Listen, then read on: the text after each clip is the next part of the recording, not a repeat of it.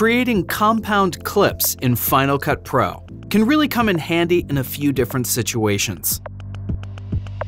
The most obvious use for a compound clip is to group together items so you can add one effect to the whole group.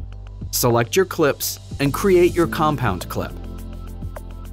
Give it a unique name and save it to a specific event for organizing.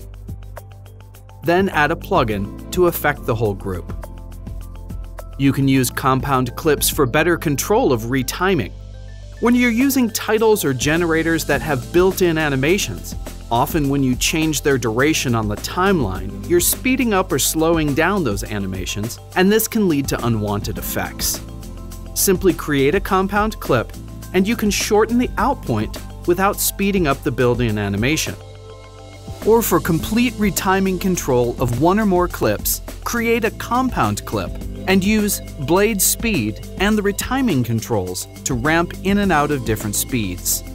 Another problem that compound clips can solve is when mixing graphics and footage with different sizes or aspect ratios.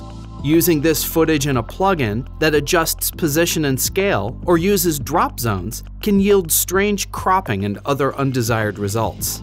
I use the plugin Griddy a lot to create grid layouts quickly. I create compound clips out of each piece of footage and then drop the effect on them. The plugin sees everything as the same size, and there are no undesired results.